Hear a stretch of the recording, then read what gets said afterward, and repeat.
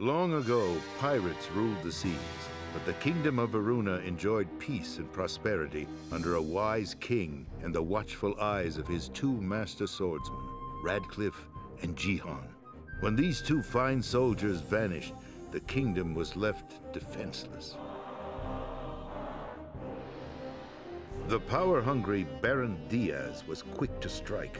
First, he combined forces with the pirates to jail the king and secretly replace him with a wooden puppet. Not satisfied with just the throne, the Baron then recruited the former palace wizard to help him steal the kingdom's long-hidden treasures. The kingdom's only hope is the king's daughter, Alexia.